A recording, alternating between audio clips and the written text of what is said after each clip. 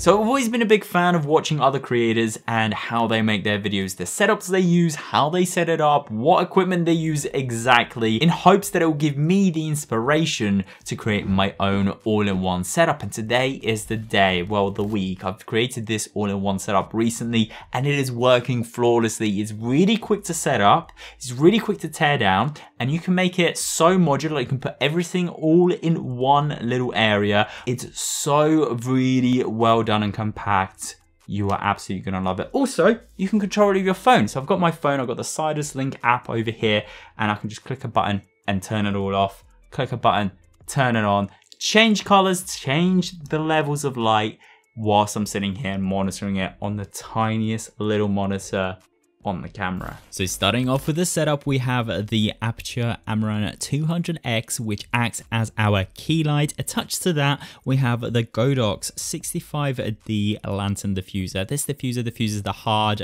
one source light that comes out of the Amaran 200X, allowing the highlights and the shadows within the image to be extremely smooth and polished. Moving on to the sound, for the microphone, we're using the Sennheiser MKE 600 microphone, and it's all housed on this little arm attached to the C stand that the light's also attached to, and then the cable leads us over to the audio recorder, which is the Audio Devices Mix Pre 6.2, and all of this is being housed on a C stand with a few knuckles and a retention arm. And finally, moving over to the camera is separate from this whole setup, mainly because it is easier to have the camera separate from your audio and lighting. Audio and lighting can be together, but camera, you kind of want to move it around for different purposes, and you don't want it to be tied to a complex setup.